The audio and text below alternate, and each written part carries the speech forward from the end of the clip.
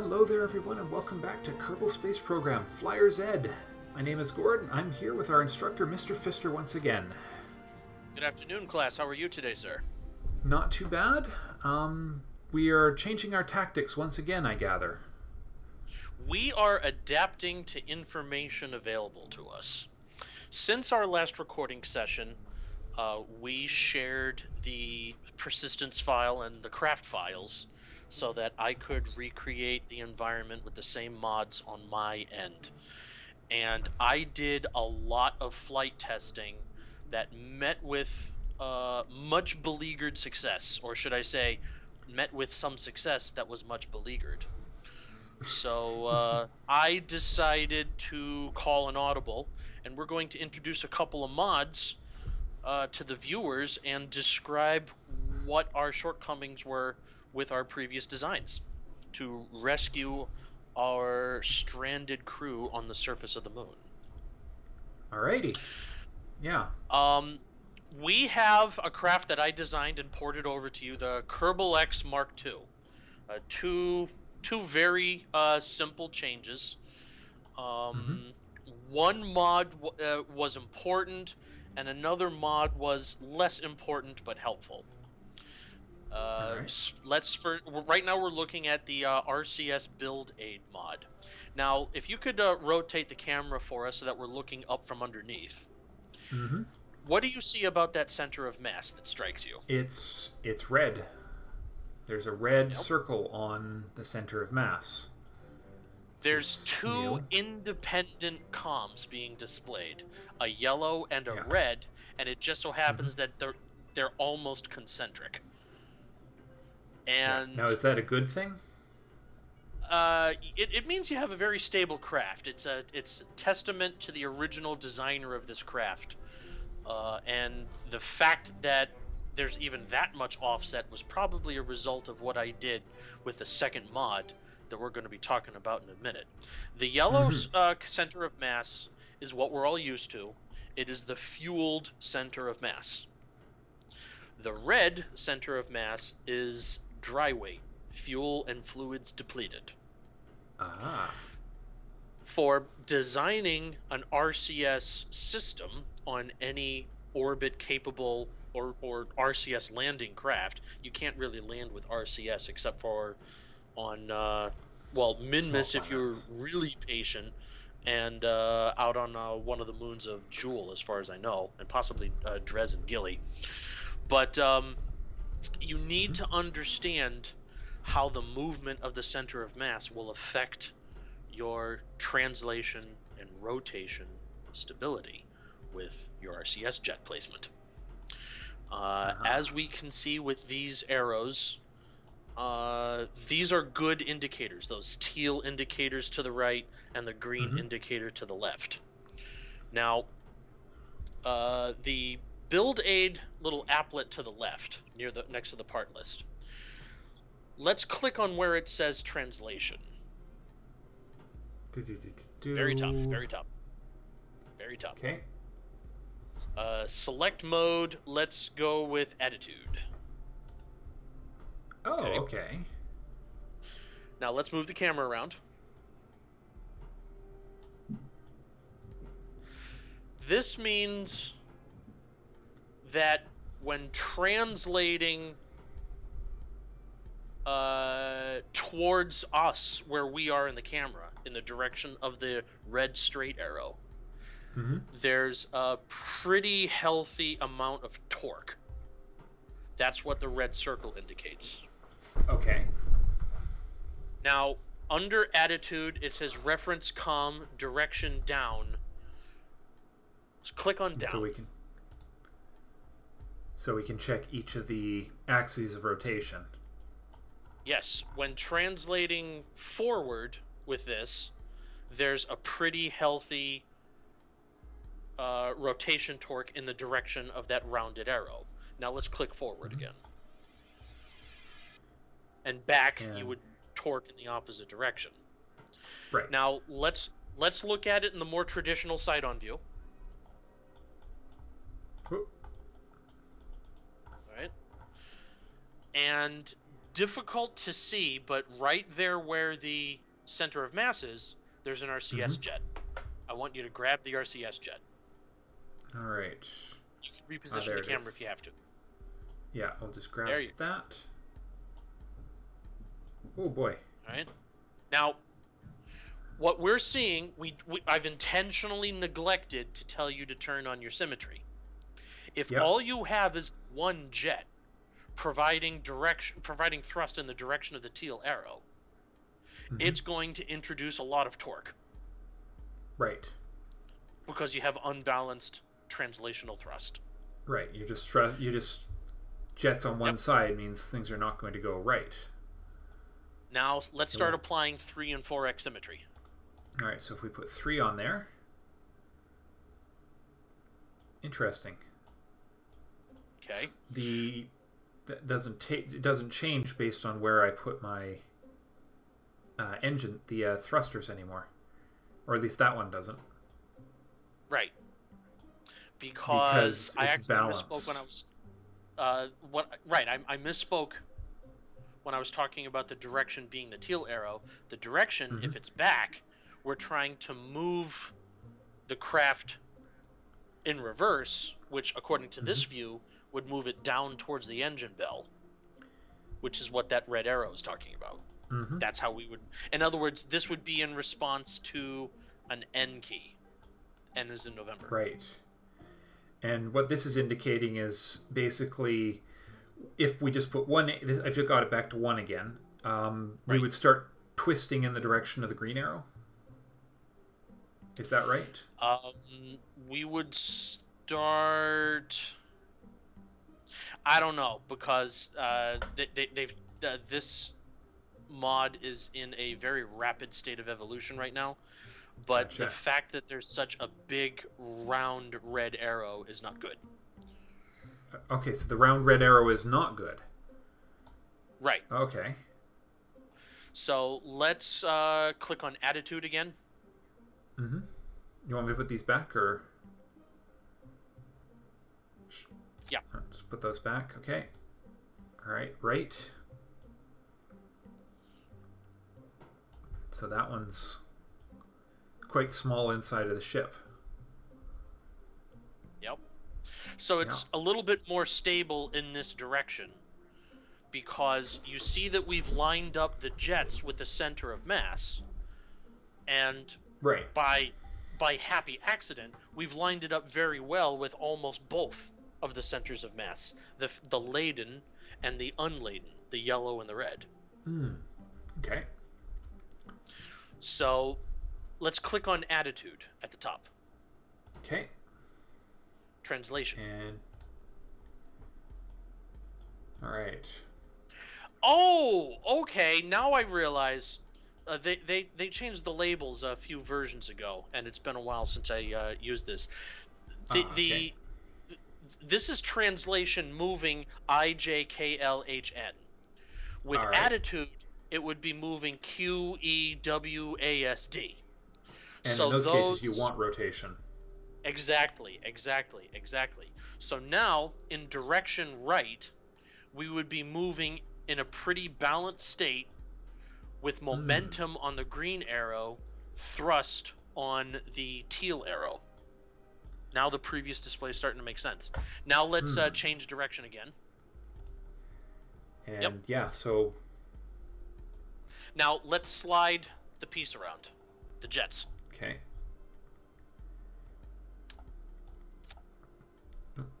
Oh, I see I thought I saw a little red circle. I think I see a little red marker there. Yep. And there's that torque you were talking about. Yep. So that's what you were expecting to see, isn't it? Because because by putting it up at the top of the capsule like that, you're applying the thrust vector so far offset from the center of mass that you can't help but introduce a torque. There's only 2 ways to undo that. Counteract the thrust vector at the opposite end, or so having 2 sets center it at right top there. and bottom. Or center it right there. And the more centered you are, the smaller that torque indicator becomes, until finally it disappears entirely, like we have right here. Cool. right. Well, all right. So, because of what we're going to do, it was necessary to impart an RCS ability on this craft that didn't have it before, which is on a physics-free basis. The RCS thruster blocks are physics significant 0, which means once you go out to the launch pad or into the flight scene, their mass is not calculated and their drag is not calculated. They are, however, treated as parts for part count purposes, which contribute to slow frame rates on high part count structures. Right. So they are aesthetically and visually modeled, but they are not physics modeled. Interesting. And we were able to get away for it for free because we have all the RCS fuel we need in the capsule. Ah. All right. Well, that's helpful. The whole 30 that's in here will be more than enough for our purposes, will it? Because not the only that, reaction wheel... Exactly. But not only that, I figured the best way to treat this, it's having carried the monopropellant uselessly to the moon that caused our problem. I think the poetry of using that same monopropellant in the same design in the rescue craft to solve the problem is quite poetic indeed. This is true. Yes. So let's shut off the RCS build aid indicator. There we go. Like so. And let's look at the top. Obviously, instead of the capstone parachute, I replaced it with 3 radials. Yeah. We can right-click on that docking port to open the shield. Ah. Excellent. Okay. So we'll be able to dock with our stations without issue. Exactly. Let's close it. Now let's zoom in on it from the side. It's a little bit of a funky-looking connection, so I strutted it. That is a Kerbal Attachment System winch. The operation will become a lot more intuitive when you're in 0G, but you can hook that to other craft, and you then have not only a tow line, but a resource and power transfer line, and also a control transfer line. Cool.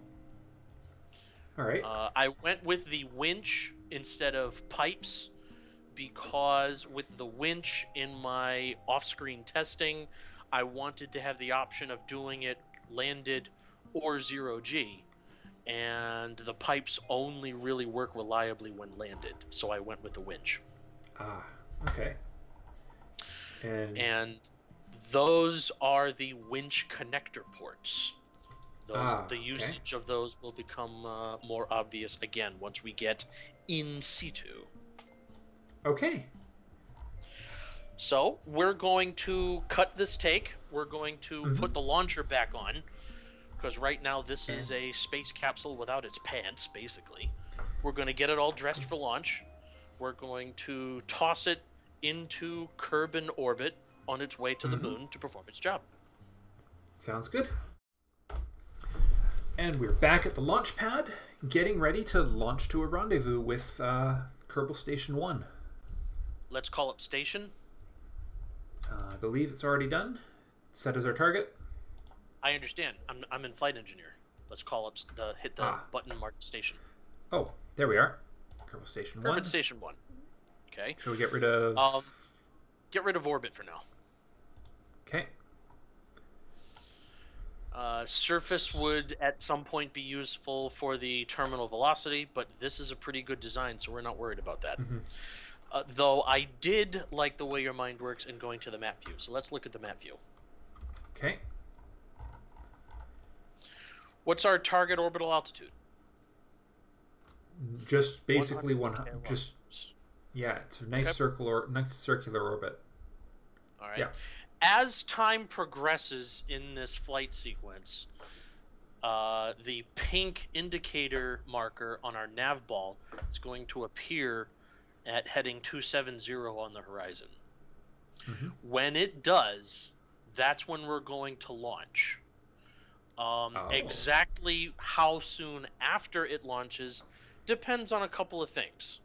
It depends on your launch profile, what your ascent diagram is for a particular design, because while the standard, quote unquote, and I'm using air quotes with my fingers, while the standard launch design is straight up for 10K, shift over to 45, and then horizontal once your apoapsis is out of the atmosphere, different craft, different aerodynamics, and different mission parameters would change that. That would change your rendezvous timing. The destination orbital altitude would change your rendezvous timing, and whether you're in stock, far, or near aerodynamics would also see. So, I read your mind. yes. I'm assuming that was the plan, right? That was the plan. That was the plan, and we're basically going to call the ball as we get closer, and we're going to compensate. All right. Now, according to this, if we had been at orbital velocity, it's saying that we were off from our intercept angle because it's not at 0 or 360, it's at 330. But those numbers I don't like because we were stationary. We've got to get non-stationary first. And we can obviously see the station tracking across our nav ball at a pretty decent clip, because it's traveling past our field of view at orbital velocity. Right. But our horizontal velocity is 0. All right. Yeah.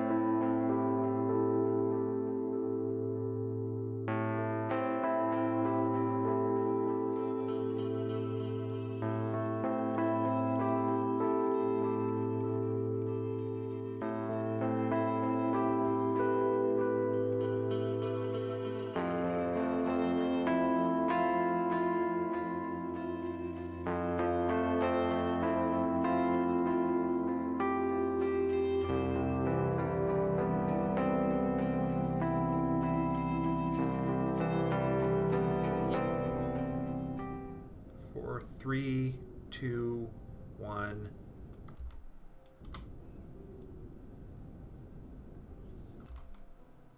Good enough? Sweet. Okay, get rid of our Sweet. 1 kilometer separation. How cool is that? Bang that F5, and then alt that Done. F5. Yep. Oh yeah.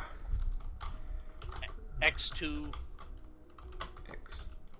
X2. Rendezvous. Kerbal 1K.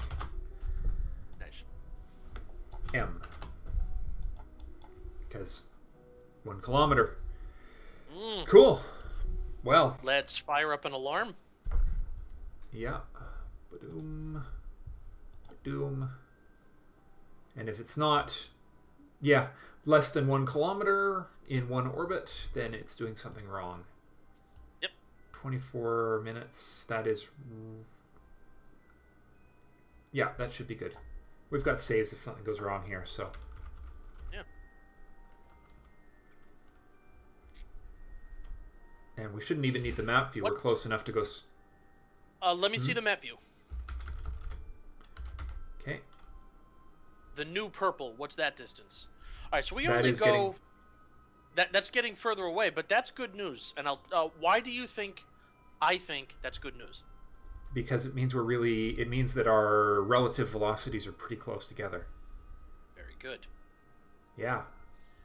So it means our margins of error will be very forgiving. Mm-hmm. That was one of the better launch to rendezvous I've seen in a while. Yeah. Cool. Well, I'm glad to hear it. The only way you can get better is to perform the rendezvous at and count, like at the circulation burn. Right. So basically right when we did that final burn. Oh yeah, that's our station right there. Yep. Almost don't need the Kerbal alarm clock for this, do we? Well, we're learning to use our tools. Exactly. That's true. All right. So delete on close alarm, And now what do we need to do? For We need safety. to F5 for safety, and we need to slow down relative right now, right? Don't we? Because we're starting to drift correct. away again. That's correct. So over to the... And I forget just how powerful these... Alright, and we'll just do a very gentle... That's right, isn't it? Right on that? Yep. Follow it. Yep. Yeah, we're following. Get it down to below 0.2. There you go. We're at 0.1, so... Let's open our docking port shroud. Open shield control from here. Let's govern our throttle down to below 20%. There you go. Done.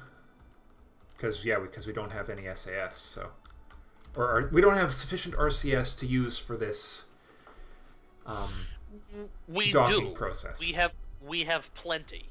We're just going to develop good stewardship over our resources and not waste it. Okay. So we need to start heading towards our target now? Is that the plan? Let's turn on RCS. Okay. Give me a little J and a little bit more I. J. Come on. Oh, hold on. I did something for safety. There we are. Oh, nice. J and I. Okay. We're trying to get that yellow prograde marker onto our pink marker. Gotcha. Well, I is the wrong number then. It's K. Okay. Right?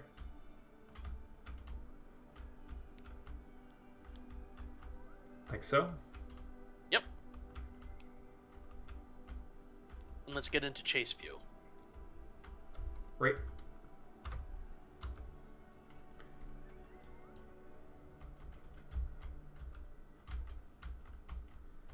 Oh, right, because we're probably upside down right now. Well, oriented. The nav ball is oriented with the ground to the top, and which is not a view we'll usually use. But that's okay. Let's recenter that vector. Okay, just you know what I mean, just A little bit more so? K, yeah. A little bit more. This is a good opportunity to be a perfectionist. no reason not to. Now let's give it some gentle throttle. What do you think is a good closing speed for this range of about 1 kilometer? About 1 kilometer. Usually no more than. I usually go for about 5 meters per second at most. I like That's that close. number. Let's have 5 for safety and sally forward. Sallying forth. Keep in mind you're throttle governed, so you have much more throttle acuity. This is true. Yeah, because of course the hard part is any speed you give it is speed you have to get rid of later. Let's turn RCS off. RCS off. And Let's the station is bracket now... over to the station.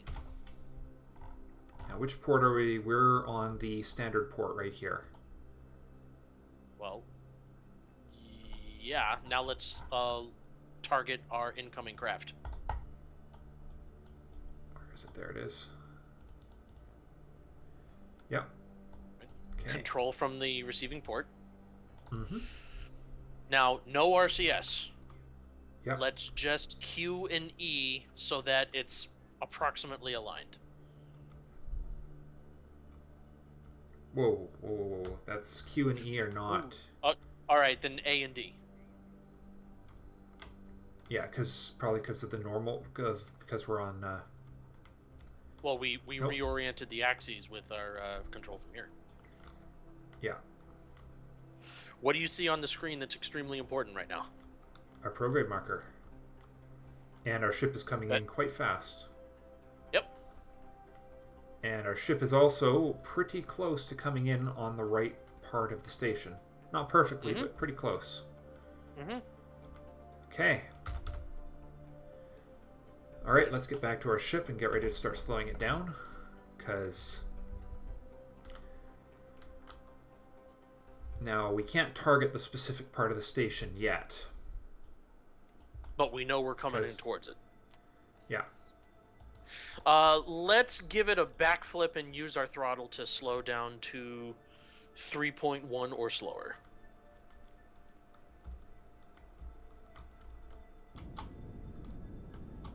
Yeah, we actually accelerate. We're actually coming in faster than we were before, aren't we? Mm-hmm. Any particular reason for that?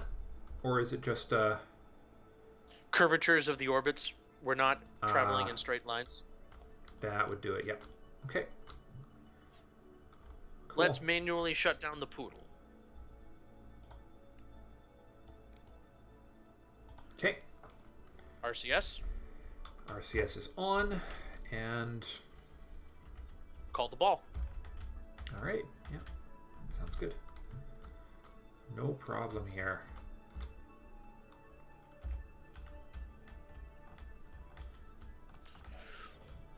Yeah.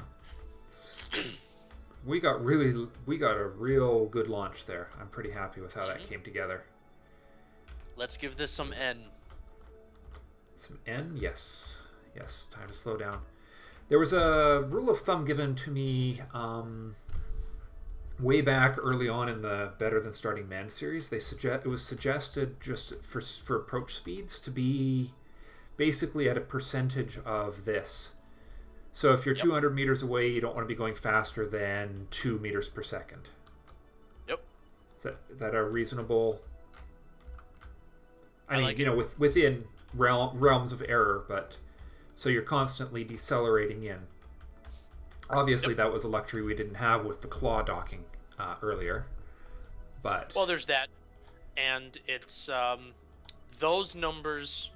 For example, a scaling threshold of 1% is a scaling threshold of being conservative and careful. As you become more comfortable with the docking process, you can be a lot more aggressive, and you can turn your scaling threshold to 8%, 10%. Right. Conceivably. I wouldn't want to be coming in at 20 meters per second from 200 meters out. Yeah, well, you'd wind up jarring your station at those speeds anyways. At some point, you're coming at a... you got to be reasonable about... RCS will not help you go from 20 to 0. You're at engine speeds. You're at engine speeds. You would either need to be very gosh darn confident or already pointed retro, or... absent that, you would need to have installed arresting engines and have them toggle with action groups. Yeah, right. So engines that were forward-facing engines. Yep. Interesting. Now, what do we see?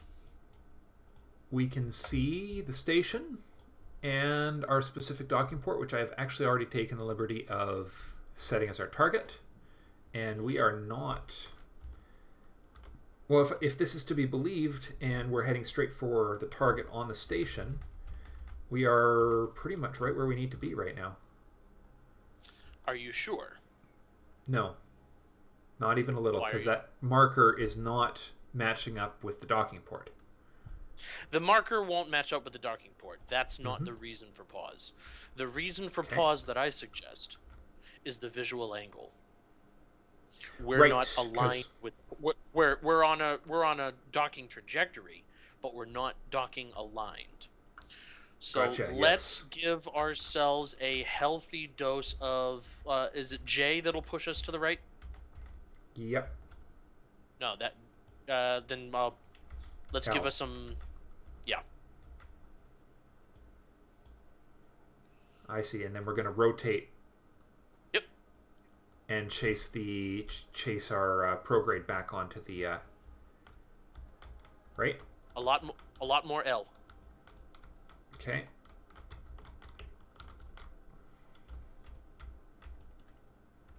And a little N to slow us down a bit. A little N and also some I.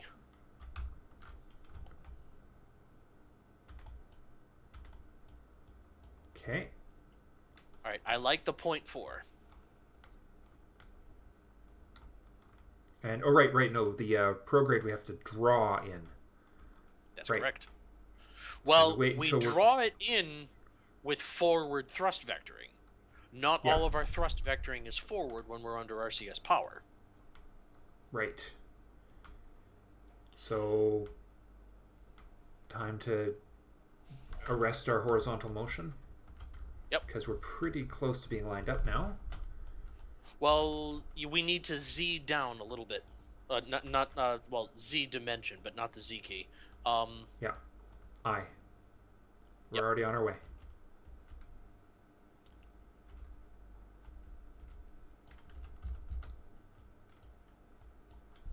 Looks pretty good.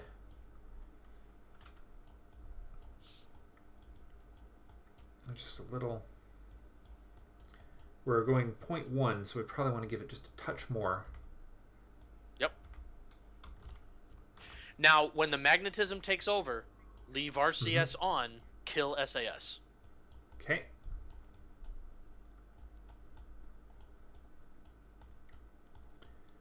Now we are just a little bit off, aren't we?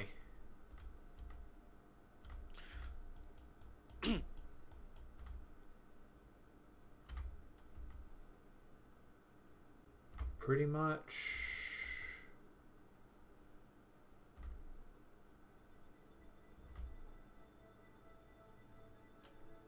It's pretty much where we want to be, isn't it? We're gonna dock.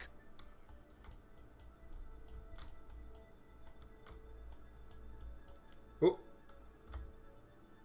When you rotate the camera around, don't use that as an excuse to don't use that as a distraction from the nav ball. Yeah. When you move the camera around like that. Mm-hmm. Yeah, you actually We're good. way over anticipated the magnets.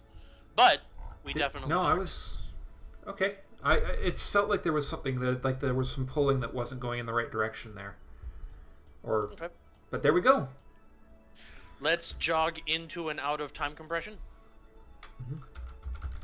Done. Quick save. Turn SAS off and then on again. Because remember, when we docked, at the moment of mating, the station SAS was on, the craft SAS was off. So in order to turn all of the SAS modules back on, you just got to toggle through the switch. And the same with the RCS too. Okay. So toggle RCS on and off. Done and done. Okay, well, I think that's going to be it for the moment, because that took a little while. Yep. So refuel. Actually, it's interesting. We feels like we have more fuel on this than we did on the last trip to the moon. Well, we did. Yeah. And let's take on RCS. Yes. All right. So in the next episode, we are off to the moon again. Probably even. In fact, we'll probably even meet you there. Yep. So thank you all very much for watching, and we will see you next time. Bye for now.